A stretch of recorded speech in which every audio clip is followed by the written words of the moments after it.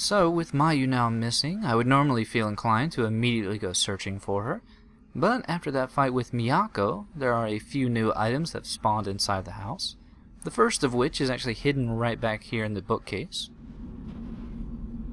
Yeah, it's our first entry regarding the folklorist. Seems that he was investigating this village and the ritual that went on here, and much like Himuro Mansion, there apparently was another gate to hell here in the village, and there was something of a forbidden ritual that took place that I guess was used to keep the gates of hell closed. So I'm sure we're going to be finding out more about that. I assume that's why they would be bringing it up.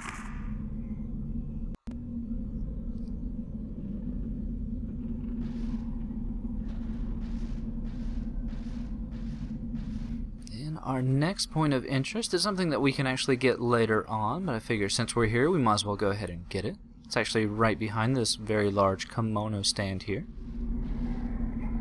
Just a little hidden ghost.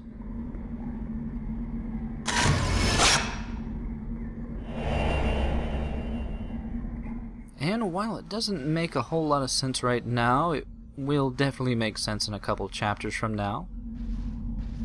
But otherwise, there aren't any items here on the second floor, so let's go ahead and make our way down to the first floor and, I don't know, hopefully catch up with Mayu.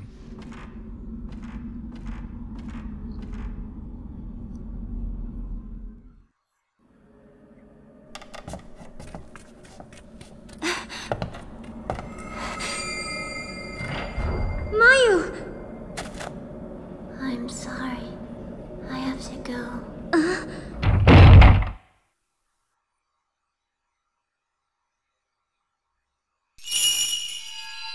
It's calling me.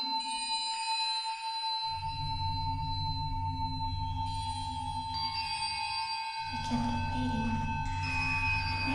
Twins that will become the sacrifice have returned. In a dark place.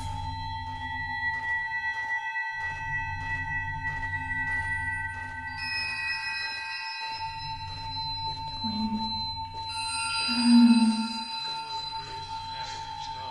Look for the twins.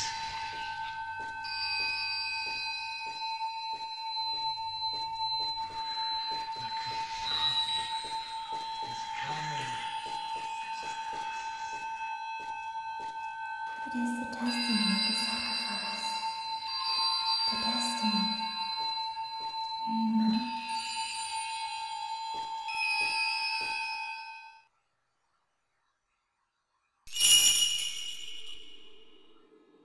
Mayu. And it seems that some mysterious force is pulling Mayu further and further into the village, and we'll be following along with her soon enough. First off, though, we already see another item waiting here in the sunken fireplace room.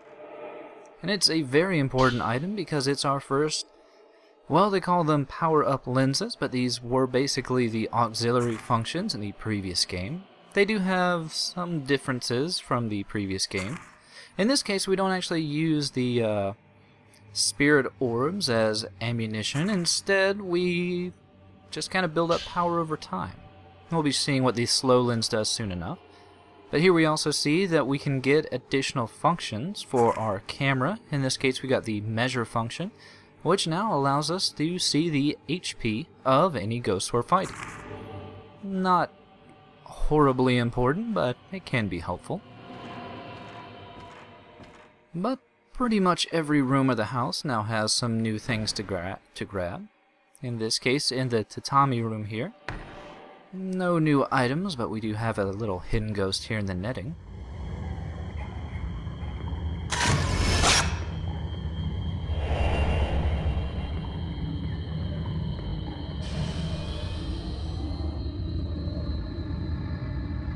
Nothing really else in here.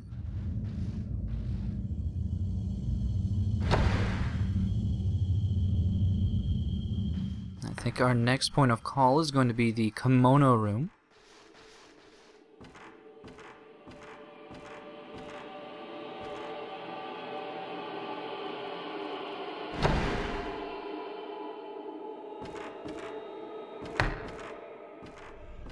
We have an item on the ground here.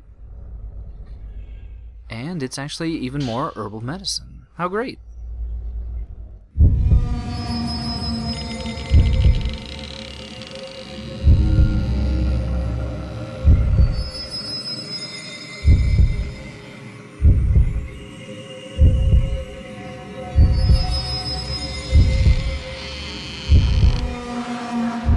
What's not so great is a brand new enemy, the woman in a box. Now, while she isn't very slow, you may notice that there are only a few key opportunities to actually attack her. And one of those is, well, trying to lead her into an attack and trying to have her grab at Mayu. Not really the safest position, but it's better than trying to wait for a zero shot normally.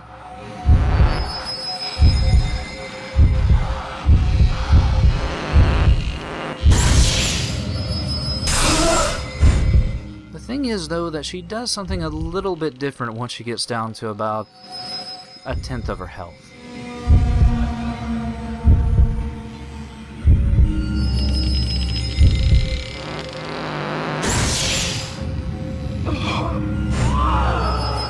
Yeah, once she gets down to really low health, she'll just decide to madly rush at you, and her normal fatal frame opportunity just kind of goes away.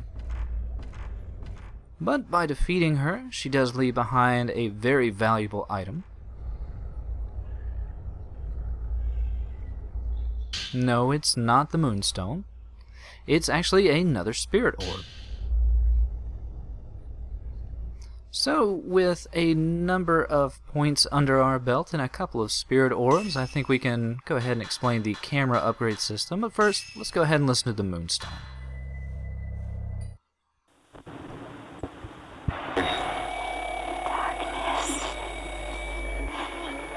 Darkness is coming.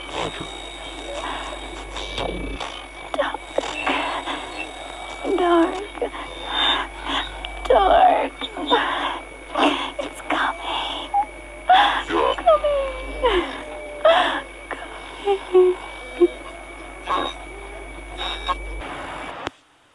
Yet another mention of the darkness that seems to permeate the village, but I get a feeling it means more than just the night that's clouding the skies.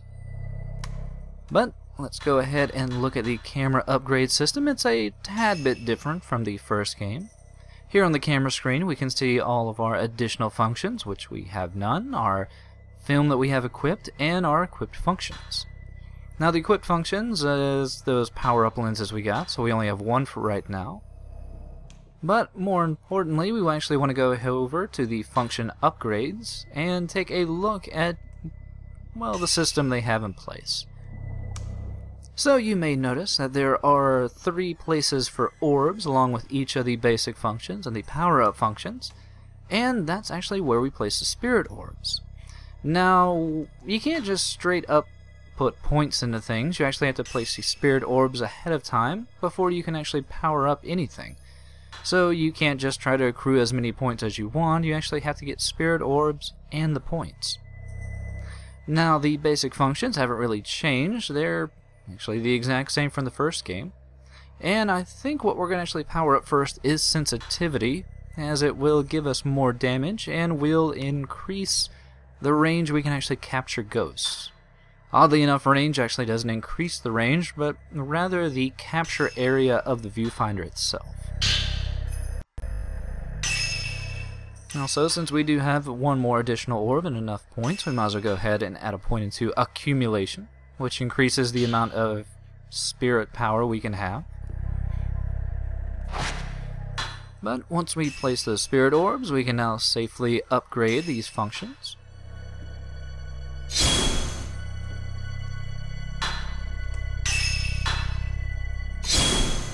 And now, hopefully, we are a little bit better equipped to take care of whatever dangers lay ahead, because we will definitely be seeing more enemies as we progress through this particular chapter.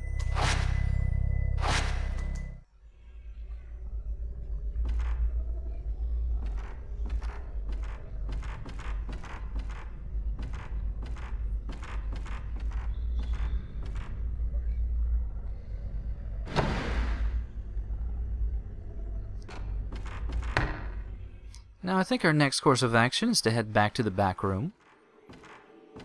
And not before running into another new enemy. This is the Man in Darkness. He is pretty much the bound man of this particular game. He's not really that fast, he doesn't do that much damage, and he's actually pretty passive. But what I was trying to do there was show off the power-up lens that we have right now, but, well, sadly I kind of misstepped and really didn't take into consideration the range that his attacks have.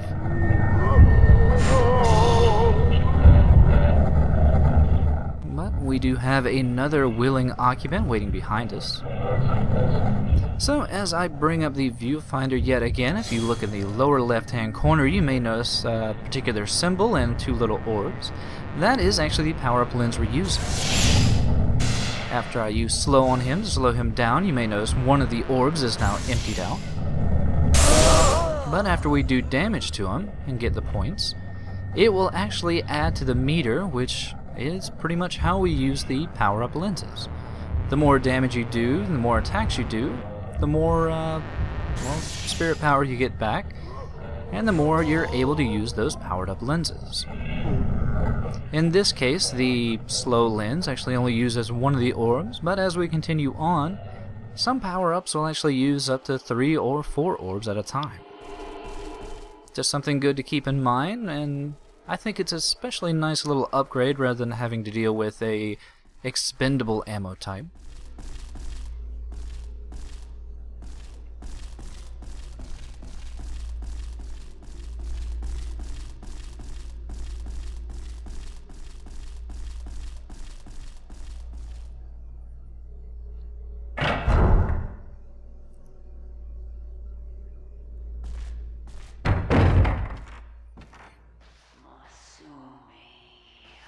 But waiting in the back room here, we find Miyako yet again, looking for her Masumi.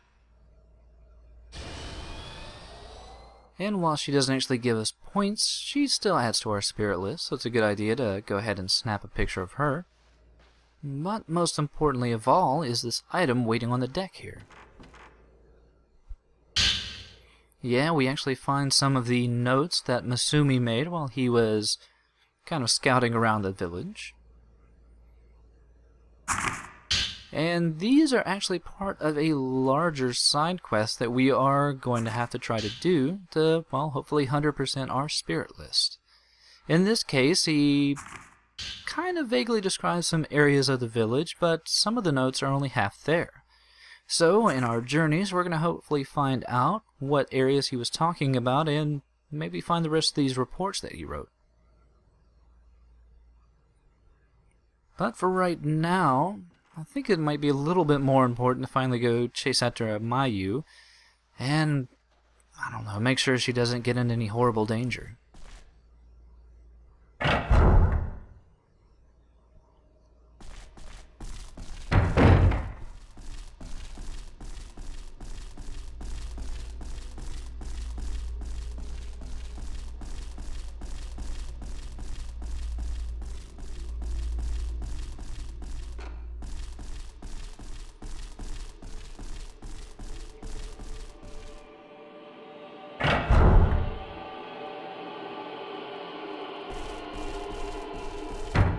Before we go, there is one final item to pick up. And this is actually a very special spirit stone in that it does give us some insight into Mayu. So let's go ahead and give a little listen to that and see if we can't figure out what's going on with our sister.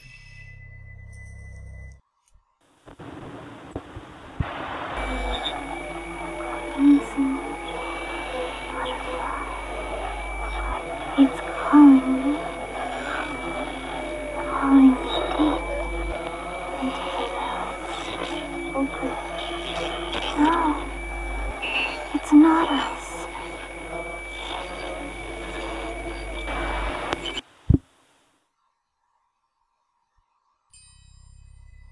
Yeah, I definitely get a feeling it might be good to catch up with Mayu as quickly as possible.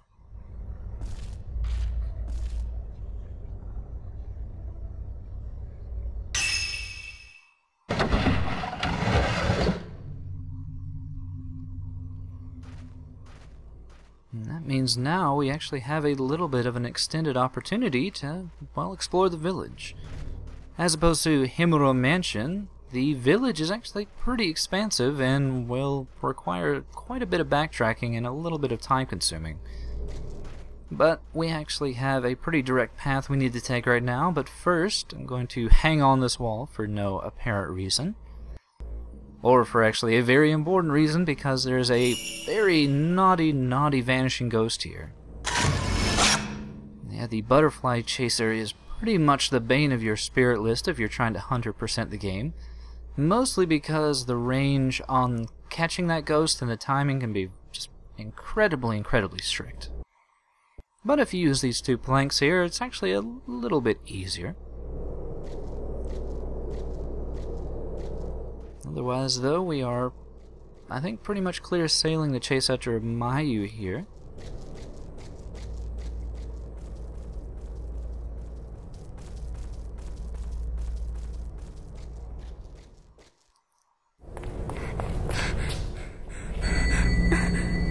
Mayu!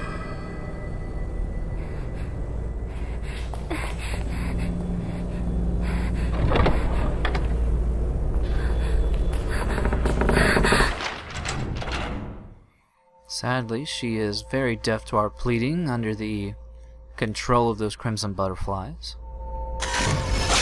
And speaking of crimson butterflies, that is exactly what we see as we take a picture of the door here.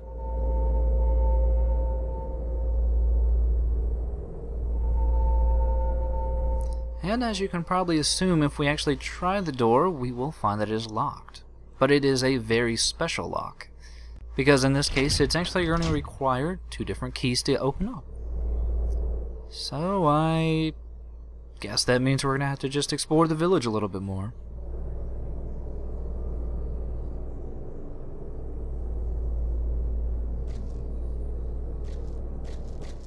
Here they are. But before we do that, we're going to have to deal with even more new enemies.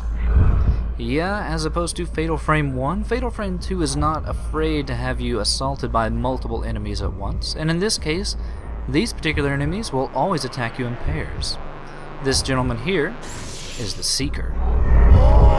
Not too difficult, but these enemies have a rather nasty knack of trying to flank you and trying to attack you from both sides, while being incredibly passive to the point where you actually have to actively go after them. But, as you saw, they don't have a lot of health, and really the Seeker has very small range. The one you have to actually worry about most is this Pole Bearer, as he has probably the most range out of both of them. But after you have both of them dispatched, we can go ahead and pick up some hidden items here. And there's another hidden item by the tree over here. Yeah, it seems like they are just throwing herbal medicine at us left and right. Kind of a good indication for just how much combat is going to be waiting for us ahead.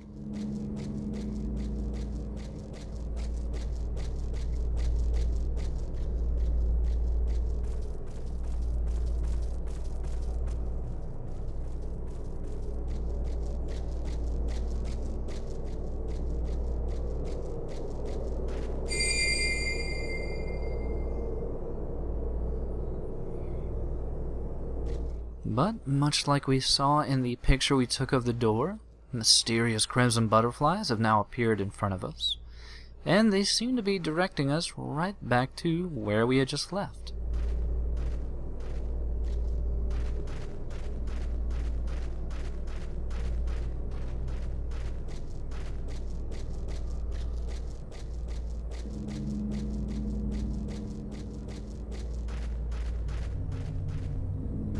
But instead of leading us back to the house that we just left, they actually lead us down the other fork in the road, where we can snap up a quick hidden ghost.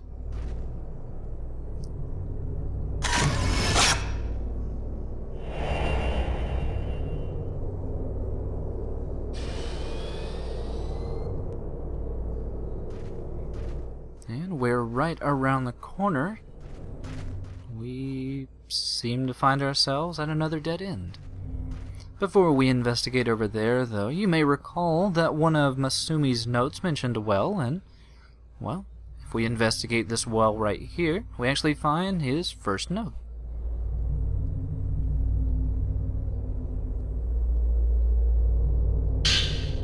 Now, in this particular note, he just goes over basically what he sees, which is a very empty village with pitch black darkness, but more importantly, he goes over the fact that there were 4 prominent families in the village, and each one of them was actually connected to the Kurosawa name, who pretty much reigned over the entire ceremony that was pretty much the focal point of the village.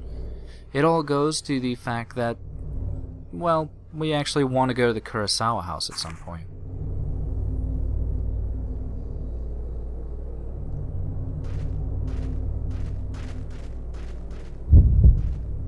So, after we pick up that note, we see that Masumi has appeared where he left that note, and he will not actually appear there, and we will not actually be able to pick up that note had we not gone to the deck earlier. It can be a pretty easy set of vanishing ghosts to miss, but we'll cover that in just a little bit. For right now, we actually see that the butterflies weren't leading us to a dead end, but an easily missed tiny door with an octagonal symbol on it. Might as well go ahead and head in and see what's waiting for us.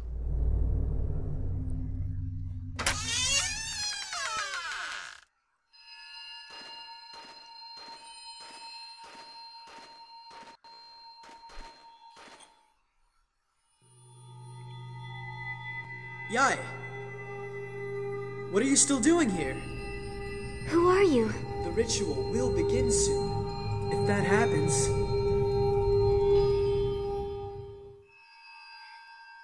So we meet a mysterious young man. I'd say he was probably the first normal person we've run into, but he seems a bit out of place, and he seems to think that we're someone we're not.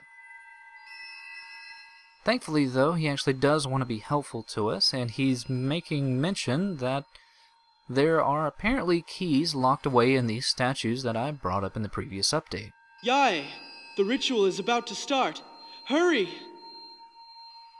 He also seems pretty concerned for our sister, even though he might be mistaken. So we might as well snap a quick photo of him. I'm sure he won't mind.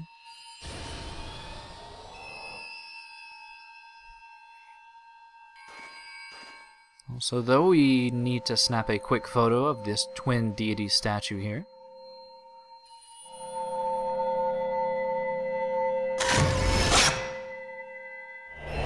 Because even though it shows us just more crimson butterflies, in this case it's actually supposed to be hinting to us that now there will be particular twin deity statues with crimson butterflies around them.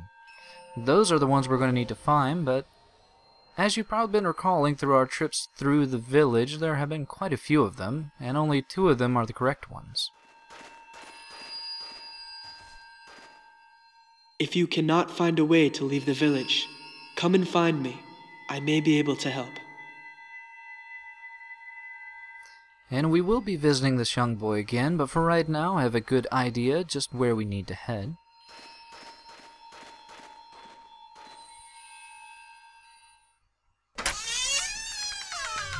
And we're actually going to go ahead and kill 2 birds with 1 stone by trying to visit some of the locations that the geologist mentioned, while also trying to find those twin deity statues. I think the first nearby location that we could probably visit was where we actually entered the village in the first place, which was that weird little ritual stand up on the hill.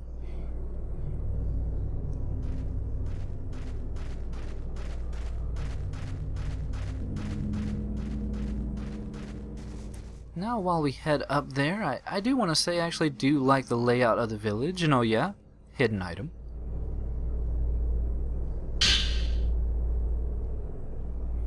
It actually shows us the layout of the village pretty well in areas that we will visit or have visited before, such as the window where that boy was locked away. Or as we head further and further up the hill here, we actually get a pretty clear view of the entire village.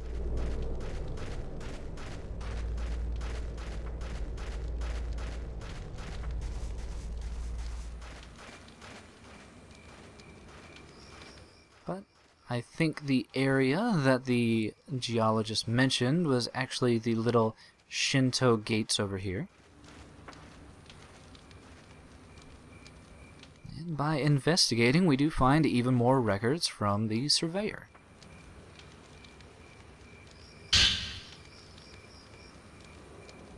In this case, he just kind of goes over the fact that he ran into much the same problem that Miyu and Mayu had, but he also has seemingly found out about the fact that, well, this was definitely a place of sacrifice, but the offering stone in the center here was also used to cover up something very, very large. Not actually sure what that might be, but I get a feeling we're going to find out later. And much like the first note that we found from Asumi as we walk away, he pops up yet again for some easy points.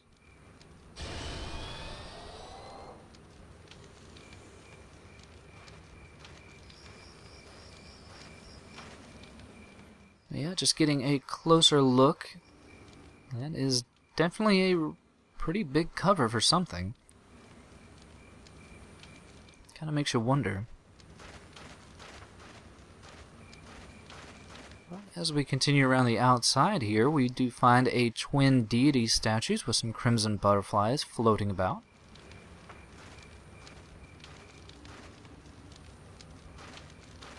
And while visually it looks pretty much the same, if we actually investigate this particular one, we'll find that there is a little hidden compartment with a key. Not too difficult, but as we head away from the statue, we get another visit from the disgruntled villagers, but this time they brought a third pal. This guy is the sickle bearer. He is pretty much exactly like the Seeker, but as you can probably assume, it just becomes even more dangerous when you have 3 different enemies trying to flank you. That's why it does help that if you can try to get multiple enemies at one try, it's always good to go for that, but well, more than anything, it's better just to whittle and kill one at a time rather than trying to worry about getting the most points with these guys. Especially as you can see, they're very slow and, yet again, they're just not very aggressive.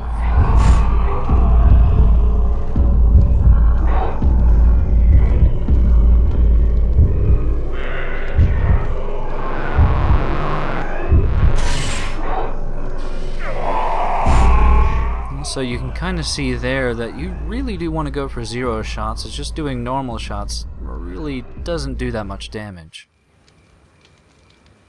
But also, after we have killed that little ambush there, we do find a mysterious item has appeared next to the stump here. And it's yet another spirit orb. This is especially helpful because early on your camera is a tad bit underpowered. The problem then becomes of just really getting enough points to, well, fill in all these expensive power-ups. But before we head back down the hill, there's a path over here that I did not look into before, mostly because, well, Mayu and Miyu would not have gone down here without a flashlight, and, well, I can completely understand, as this would have been pretty dark had we not had the flashlight.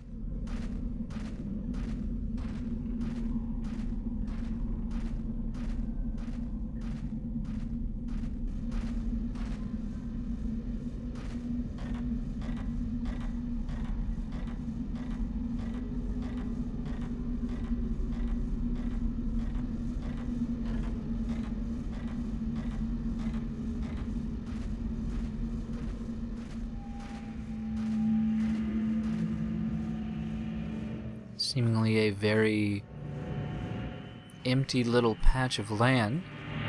Kind of hard to make out what it is initially, but I don't know. It seems very detached from the rest of the village.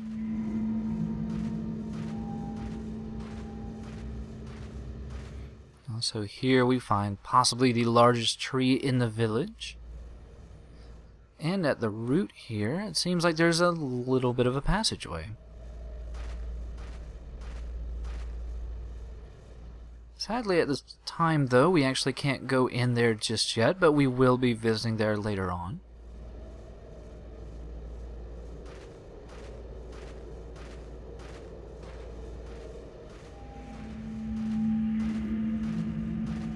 But as we do head further and further down the path, we figure out just why this patch of land was detached from the rest of the village. And that's because it seems to be a cemetery. Now, this is a purely optional area for right now. There are just a few items to pick up. Nothing too important. Here we just have a new spirit stone. Actually, go ahead and give that a little bit of a listen.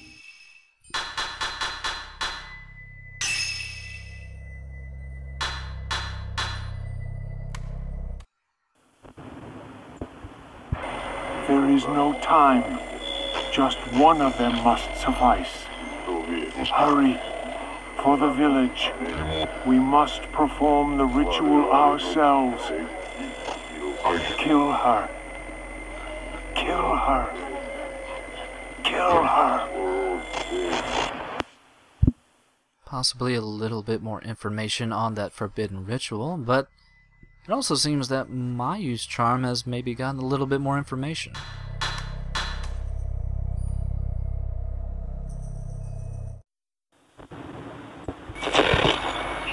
Pass through a large gate over a bridge. Inside a big house. There are many dead. Upstairs, there are dolls. Ahead.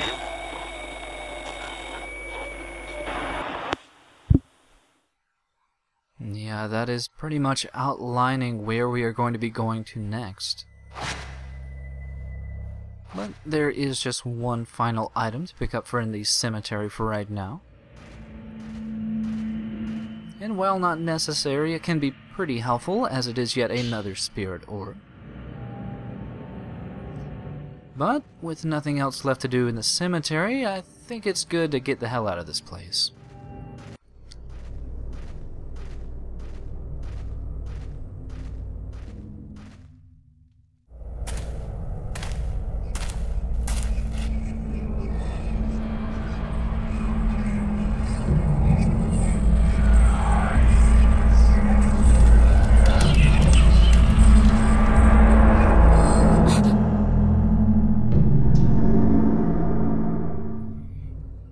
Our grabbing of that key up on the hill has stirred the spirits of the village, and that means there are more chances to be attacked now than before.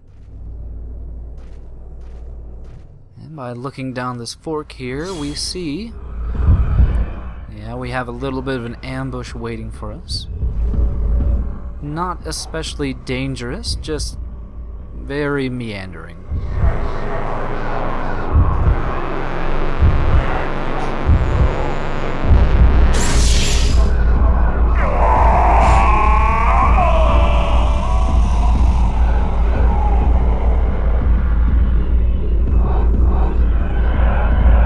Yeah, more than anything, the only real difficulty with those particular enemies is just their ability to flank. But by defeating them, we are rewarded with yet another radio stone, and in addition, yet another spirit orb. They were really wanting to make sure early on that you had plenty of opportunities to upgrade your camera if need be the case. So, I might as well oblige them since we have been getting plenty of points. So I think this time around I'll go ahead and increase the range of our camera. And I might as well go ahead and increase the accumulation since we will be using plenty of those power-up lenses later on.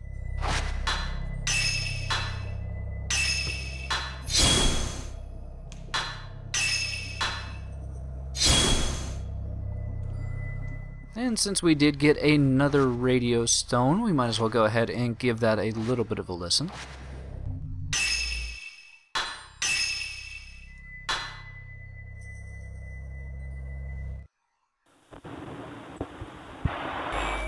Look for the twins. For the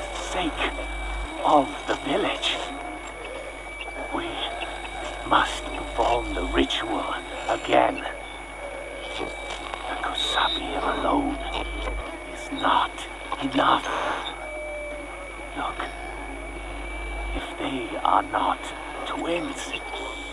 There is no meaning. So we now see that twins are important to the ritual, that someone was killed, and we got some new term there, kusabi. All additional pieces of the puzzle. But for right now, we actually only have one other area of the village to explore, and we'll actually have covered pretty much 80% of the village.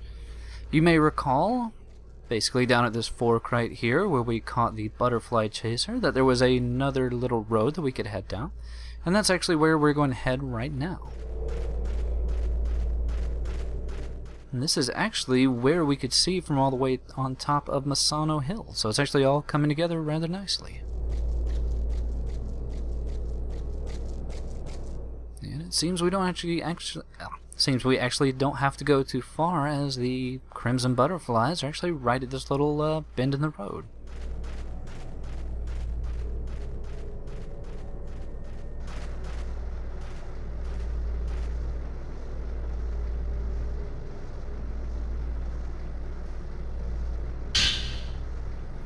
But, as before, once we get that key, we are given another little bit of an ambush. This one, in retrospect, is actually a lot simpler than the villagers. It's just another 3 men in the dark. And as I said before, until you get within a certain range, they're actually just pretty chill. The thing is, though, this particular duo right here is a little bit different from the guy we just killed.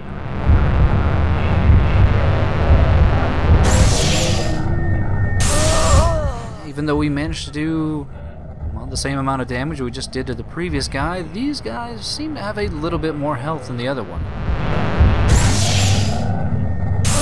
Otherwise, they're the exact same and honestly not really a threat.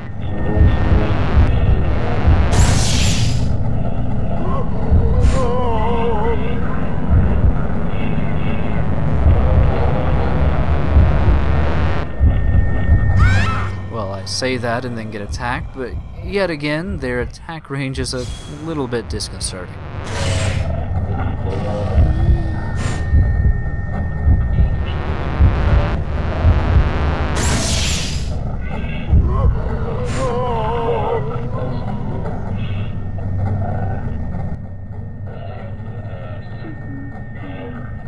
Now, even though we have gotten both keys, you may notice that the path doesn't end here.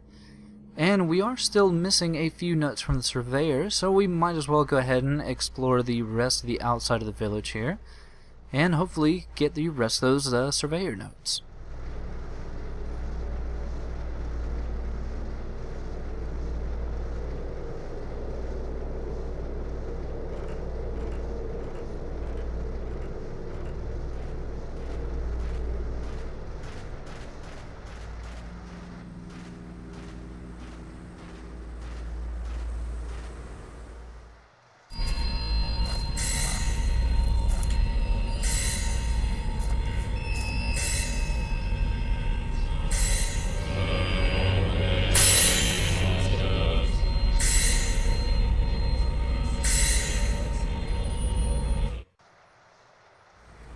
Another mysterious vision out of the way, we have a long winding set of stairs to go up, but well, I think before we go up these long set of stairs, there is a little bit of a short path left to go here in the fork, and well, it's actually just a pretty scenic little area right here. Well, until we get assaulted by villagers yet again.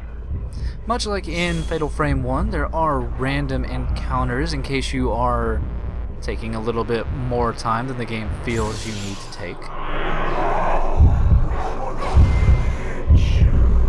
Thankfully, at this point in the game, all the game is really going to throw at us are these villagers, and really, they're just an easy means to get points.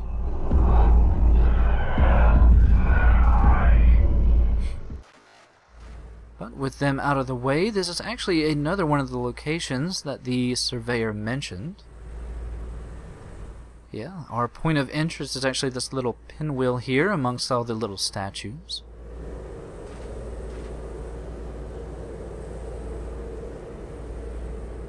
Yeah, our point of interest is the single twin deity statue here.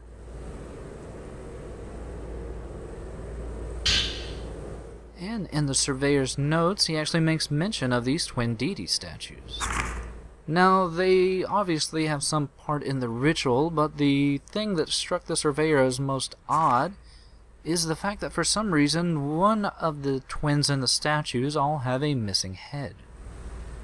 Not actually sure what that could mean, but, well, it definitely makes the surveyor feel very uncomfortable, let alone the fact of the eternal night that seems to be permeating the village, so he definitely seems even more motivated to try to find a way out of the village.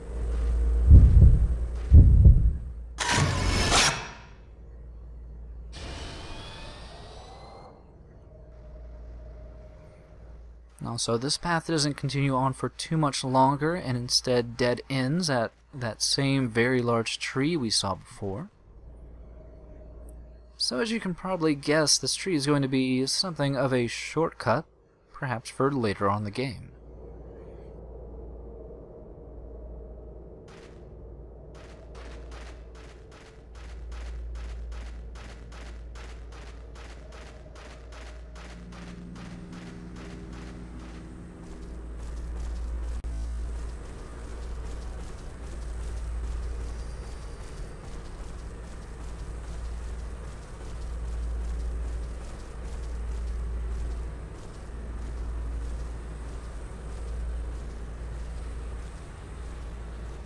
But at the top of the stairs here is our final destination on our trip through the outskirts of the village.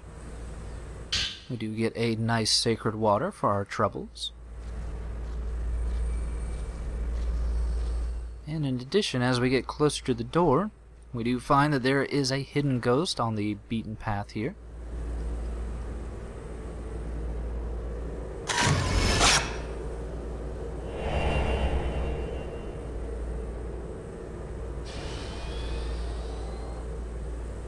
More importantly, outside of that hidden ghost, is if we actually investigate the doors of this building here, we actually find that this is the last location that the surveyor had mentioned in his notes.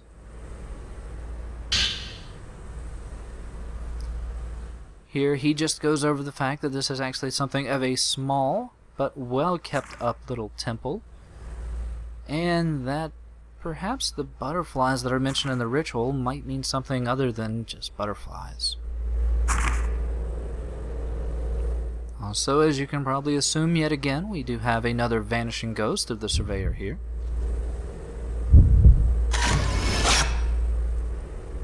But as this is the final location, after we take a picture of him, we actually get a mysterious hidden report. In this one, it actually shows the distress that has really come about from being in the village for too long.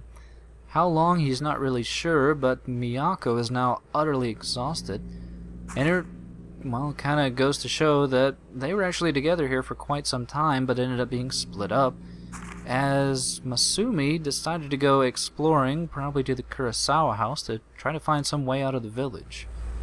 He does make some mention of an underground tunnel that seems to connect all the houses in the village, but I don't know, maybe he's still down in there.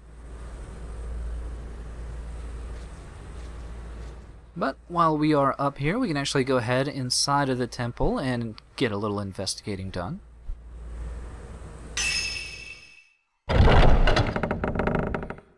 And we see that even though Masumi said it was pretty well kept up, at this particular point it's definitely seen better days.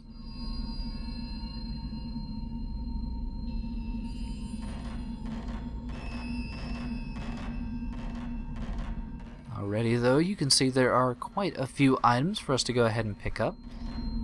First though, this altar in the center here kind of catches my interest. Kind of wonder what that thing is on the table there. Ah. We have definitely become familiar with mirrors, but I don't think this one is the same mirror from the first game. I think it might just be something completely different. we do get another spirit orb. And we see that there is an item hidden away behind the lattice here.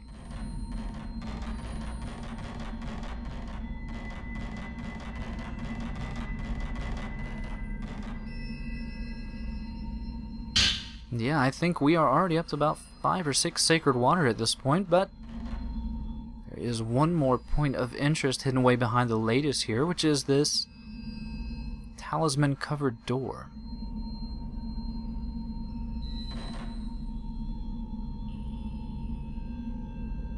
Yeah, it doesn't really serve a function right now, but it is a good point of reference to know that it is there. But that may seem like we have gathered all the items in this temple, but there is actually one hidden away item in these little vases here. And it is even more healing items. And that is actually all we can do in this little temple for right now.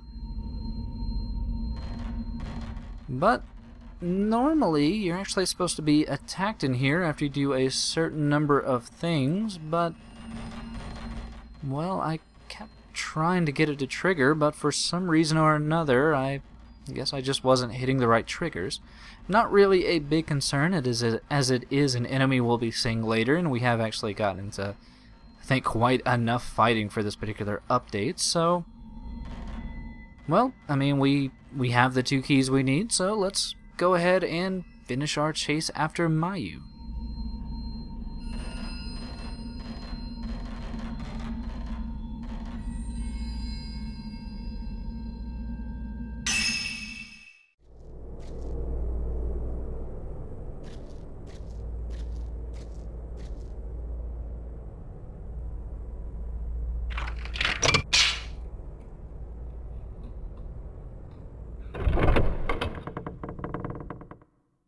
Now, if you recall what we heard from Mayu's charm, it's through a big door, along a long bridge, into a big house. Yeah, that right there is the Kurosawa residence, and we'll be heading to that in just 1 second. First, though, before we actually do cross the bridge, off to the side here, we can find a hidden away little item.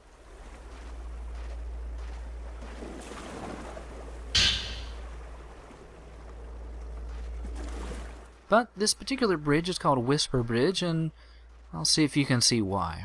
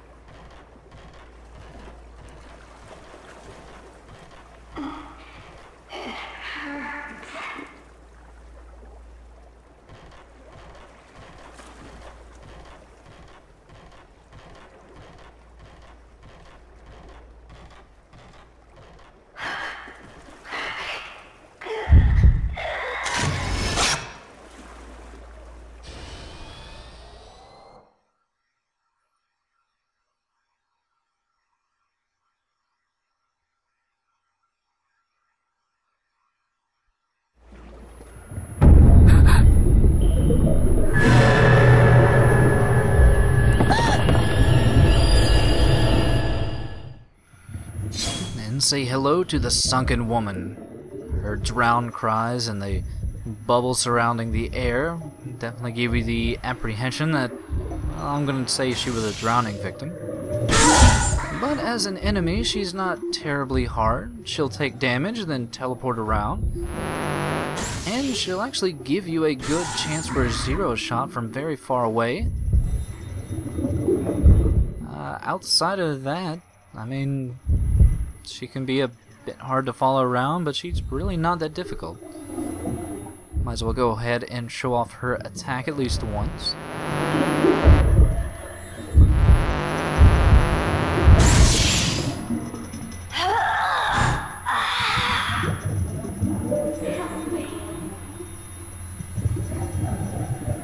But really, nothing too much to write home about.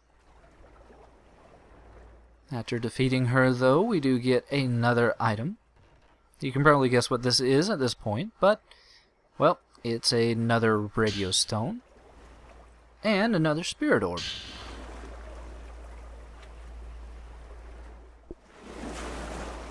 Also, this nearby hole here actually has, well, a hidden ghost. You can probably guess who it is.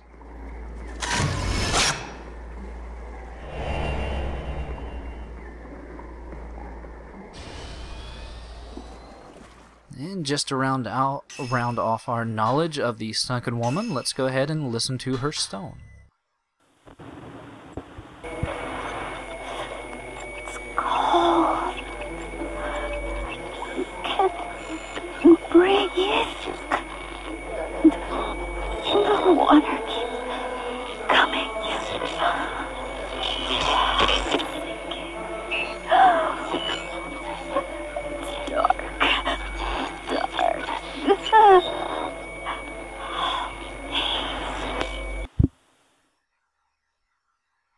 Pretty terrifying thought to have in your head. The endless water rushing in, the suffocation, the drowning. So let's just keep on pushing forward and let's just get off this bridge.